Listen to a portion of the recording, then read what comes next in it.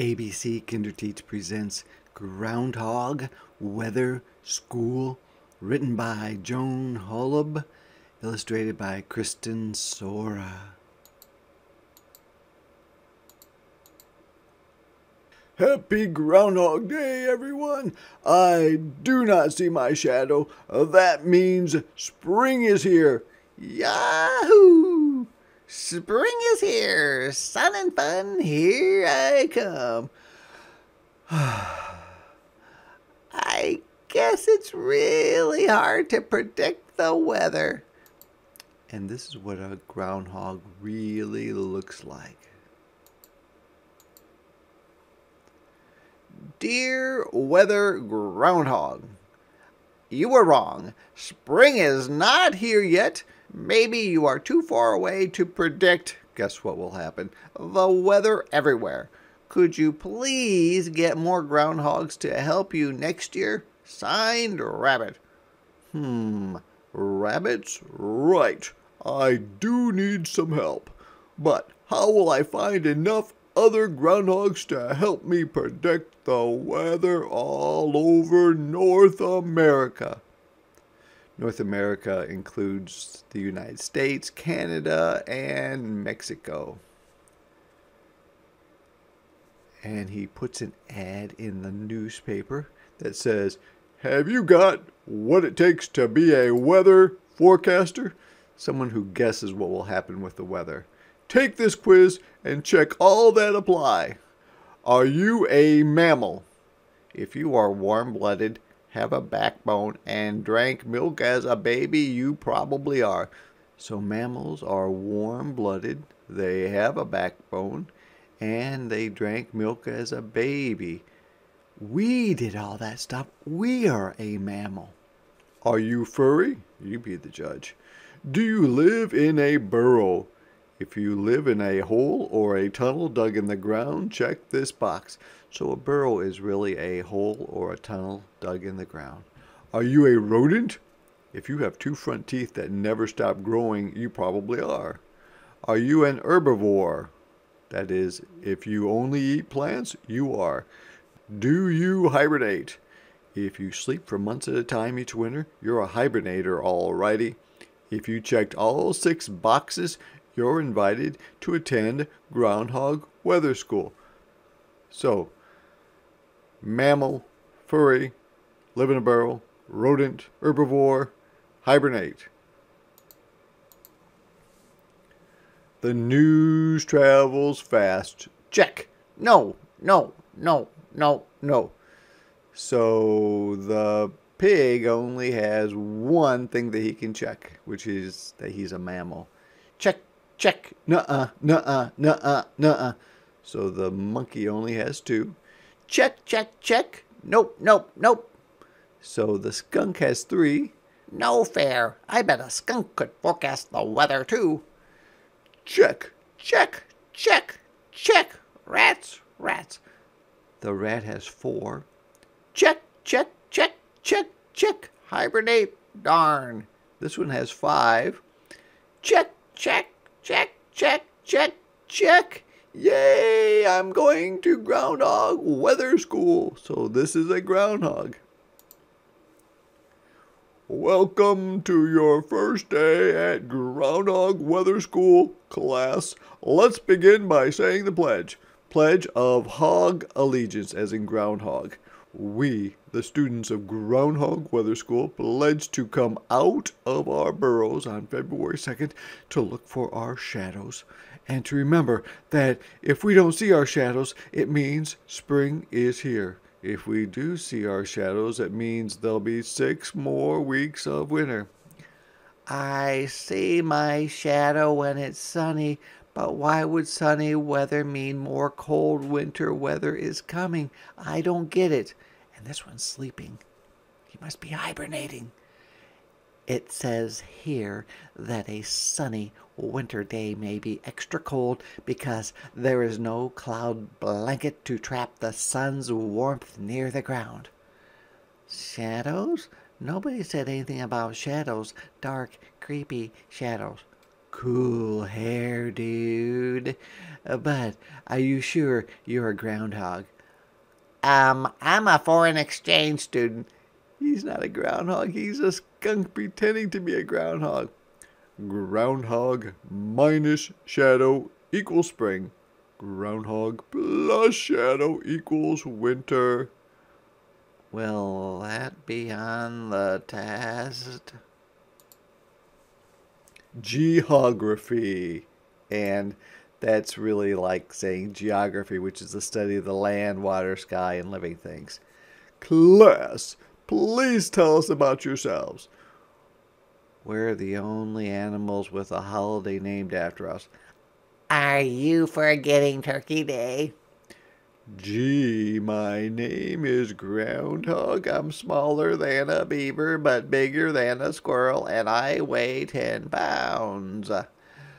We watch out for these predators: Coyote, fox, dog, wolf, bobcat, hawk, owl, eagle, a human. Wow, there's a lot. My eyes, ears, and nose are good danger detectors. Know when something is nearby. if a predator is near, I run for my burrow. I can't run fast, only about 10 miles per hour, which is probably about as fast as we could run. Squirrels, chipmunks, and prairie dogs are our relatives. We're all part of a big rodent family called marmots. Most of us live in areas that get very cold in winter, like the Northeast or central part of the United States and in Canada. Groundhog Day began here in Pennsylvania. We dig holes and eat farm crops. So some states don't allow groundhogs except for graduates of Groundhog Weather School, of course. Like most groundhogs in the northeastern United States, I prefer to be called a woodchuck. In the Appalachian Mountains, groundhogs are called whistle pigs because we whistle to warn other groundhogs of danger. Well done, class. Now, let's visit the library. Research reports are due on the next page. Famous furry hognosticators. Puxatawny Phil, Puxatawny, Pennsylvania, made his first weather prediction in 1886. Met U.S. President Ronald Reagan. Starred in a movie called Groundhog Day. Weirton Willie, Weirton, Ontario, Canada. A rare white albino groundhog with pink eyes. And albino usually just means they have white hair and pink eyes and probably a pink nose. Tries to predict which football team will win the Super Bowl. Gets visitors from as far away as Pakistan. That's a long ways. General Beauregard Lee, Lilburn, Georgia, lives in a small white house at the Yellow River Game Ranch. Has been on the Today Show and on Animal Planet. Has an honorary college degree, which means a college said, "You are so smart, we're going to say that you graduated from college." Jimmy the Groundhog, Sun Prairie, Wisconsin, is visited by as many as 500 people each Groundhog Day. Has a weather hotline, visits Wisconsin schools. Buckeye Chuck, Marion, Ohio, the official Ohio State groundhog, lives in a comfy straw-lined box in a park, visits a radio station on Groundhog Day to give his weather forecast. Pierre C. Chadeau, New Iberia, Louisiana, is really a nutria, a rodent with webbed feet and a long tail that lives in marshland or swamps, has a Cajun-style house which is moved to the Bouligny Plaza Park each year for a big Groundhog Day celebration. Staten Island Chuck, Staten Island, New York, has a house with a thermometer in the roof, lives at the Staten Island Zoo. Ice statues of him are carved on February 2nd. Sir Walter Wally, not Raleigh, but Wally, from Raleigh, North Carolina, In the week before Groundhog Day, kids record their weather observations. When the mayor announces Wally's weather forecast at the North Carolina Museum of Natural Sciences, kids watch to see if Wally's prediction turns out to be right. Nature's weather predictors. Some plants and animals can help predict the weather. A tree's leaves can predict storms. Leaves curl upward so their underside shows if there is moisture in the air and a strong wind is blowing. Cows don't like wind blowing in their faces, so they stand with their backsides to the wind. Winds blowing from the west usually bring good weather, so if a cow's tail is turned toward the west, it often means good weather is coming. Wet honeybees are too heavy to fly. They stay near their hive if rain is coming. If a pine cone's leaves fold inward, it may rain. In dry weather, they fold outward. Achoo! Moo! Moo to you too! Impressive. Weathermen. Luke Howard created a system for classifying and naming different cloud shapes. It includes cumulus, cirrus, and stratus. Wilson Snowflake Bentley was a farmer in Vermont who took thousands of pictures of individual snowflakes. This helped scientists understand how snowflakes form.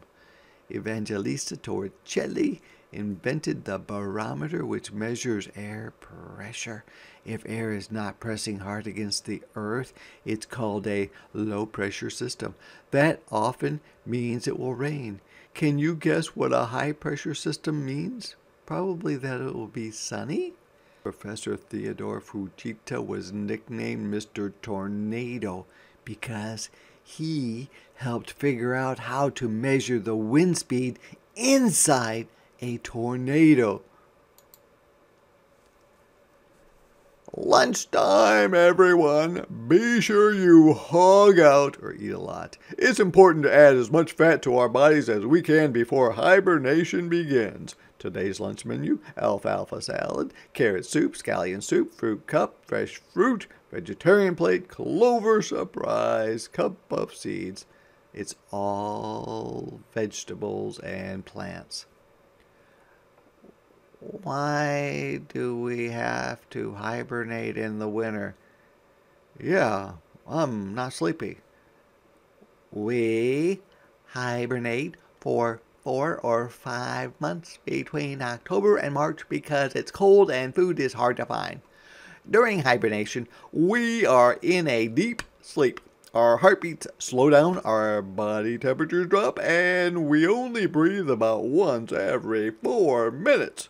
We don't need to eat because we live off the fat our bodies have stored. So eat up, groundhogs. My friend Frog hibernates at the bottom of a stream where the water doesn't freeze. My friend Bat hibernates in a cave with her wings tucked close to keep her warm. How to build a burrow. 1. Dig a hole in the ground to make your front door. There it is. Keep digging. Chomp through any roots. This will help wear down your claws and teeth so they don't grow too long. So when they're hibernating or sleeping, their claws and their teeth will continue to grow. So if they make them short before they go to sleep, they won't grow too long. We can dig about 5 feet in one day. If you want a simple burrow, dig about 15 feet of tunnel. If you want a fancy one, dig up to 40 feet. Wow, that's a long ways. Make a few rooms along the way, such as a bedroom, a bathroom, and a storeroom for snacks. The reasons for seasons. We have a surprise for you, Professor, a skit about seasons. In North America, a year is divided into 4 seasons of 3 months each. The seasons are winter, spring, summer, and fall. In winter, I begin around December 21st at the winter solstice, which is the shortest day of the year. I'm spring. I begin around March 21st at the spring equinox, when day and night are the same length. I'm summer. I begin around June 21st at the summer solstice, which is the longest day of the year. I'm fall. I begin around September 21st at the fall equinox, when day and night are the same length. So equinoxes are when days and nights are the same length, which means the day is as long as the night. And solstices are when the days are either the shortest or longest. Oh, there are two reasons why we have seasons. Planet Earth orbits, goes around the sun. The Earth is tilted. The equator is an imaginary line that divides Earth into two halves called hemispheres. When a hemisphere tilts toward the sun, it's warmer, as in summer. When it tilts away, it's colder, as in winter. Wonderful! I'm so proud of you. Shadow studies. On February 2nd, we will look for our shadows. Can anyone tell me what a shadow is? A dark, scary monster that chases me? I know. It's the shade that's made when something blocks out the light, right? If there's a solar eclipse on Groundhog Day, will we get a do-over? Move far from the light to make a small shadow. Come close to the light to make a big shadow. At night, there are no shadows because there's no sunlight. Who's hogging the flashlight? Excellent! I think you're all ready for the final exam. The big test, a multiple choice quiz. Please circle the right answer. Well, let's take a look at the answers ahead of time. What day do you come out of your burrow? On your birthday? Nope. On February 2nd? Yep. On February 32nd, that is not a day, so it's February 2nd. What do you look for when you come out? A Valentine? No. A shadow? Yep. A pot of gold? I wish. But nope, it's a shadow. If you see it, see answer to number 2. Oh, shadow. What does it mean? Spring is here? Summer vacation is here? 6 more weeks of winter. Well, it's going to be 6 more weeks of winter if you see your shadow. If you don't see it, what does it mean? You are invisible? No. Spring is here? 6 more years of school? Who knows? It's spring is here.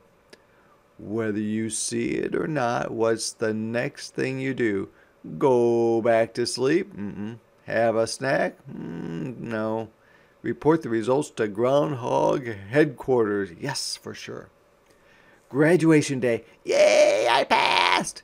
Me too. I'm going to New York to check the weather. I got Florida. What a cinch. It'll be spring for sure. Yahoo! I'll be doing Texas. Get to your post, graduates, and start hibernating. Remember to set your alarm clocks for February 2nd. We'll be awaiting your shadow reports. October, Columbus Day, Texas is sleeping. New York, sleeping. Florida, sleeping. California, sleeping. November, Thanksgiving, sleeping. Eating, yum, because he doesn't hibernate, right? December, Christmas, Hanukkah, sleeping. For me, I shouldn't have. And the skunk who does not hibernate bought himself a gift and said, oh, I shouldn't have bought myself a gift. And he's just being funny. January, Martin Luther King Jr. Day, sleeping. It's almost time. So he's tired of waiting around because he can't hibernate like the other ones. February 2nd, wake up, it's Groundhog Day. Alarm clock goes off, alarm clock goes off, alarm clock goes off, and the skunk says, "At last!"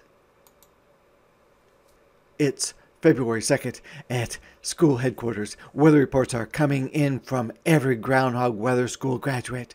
Will there be more winter, or is it time for spring? Hello, Groundhog Weather School here. What's your report? Does seeing a shadow and lightning count? Shadow. Achoo! No shadow. I see a dog. Does that count? The results are in. I'll rush them over to the professor. Yep, that's a skunk shadow you're seeing, folks. This one slipped in from Texas. I see fog, but no shadow. How can I see my shadow without my glasses? He's looking for his glasses. My shadow is divine. I wish you could see it. Happy Groundhog Day, everyone. I had some help this year from the graduates of Groundhog Weather School. Most of us saw our shadows, including me, so it's a sure bet that winter will last for 6 more weeks. Professor Groundhog took my advice and got some help. He's sure to be right this time. I'm going sledding. So he goes out the door. He gets out and goes, and the bird goes, what's going on here? Because he's all dressed up and it looks nice out. I guess it's really, really hard to predict the weather. How did Groundhog Day get started? Long ago, farmers in Europe watched for badgers and bears to wake up from hibernation, hoping this indicated that winter had ended. If spring was coming, it would be safe to plant crops without worrying they might freeze. When these farmers settled in Pennsylvania in the 1700s, a long time ago, there were lots of groundhogs around, so the farmers began watching them wake up instead. But why choose February 2nd? Ancient Romans and other past civilizations could hardly wait for warm spring weather to arrive. February 2nd comes about halfway between the shortest day of the year, December 21st, and the beginning of spring, March 21st, so it was a good day to celebrate the coming season.